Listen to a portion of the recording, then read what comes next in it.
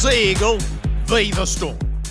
With the Sea Eagles searching for the form that has good judges having them in their top four. Turbo needs needling against the Panthers and they need Turbo at full speed. Cooper Johns named at 5/8. Josh Schuster is on an extended bench. And with that, I'm still wondering if Turbo plays. With that, the Storm respond to Coach Bellamy's tough love.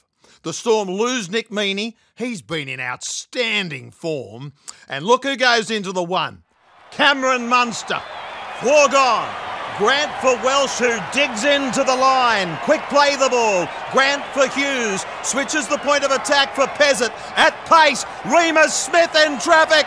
1 on ball. Munster scores for the Storm. Oh, it's the Harry Grant Cameron Munster show. Into the mailbag. It's the Storm, and they can give some start as well.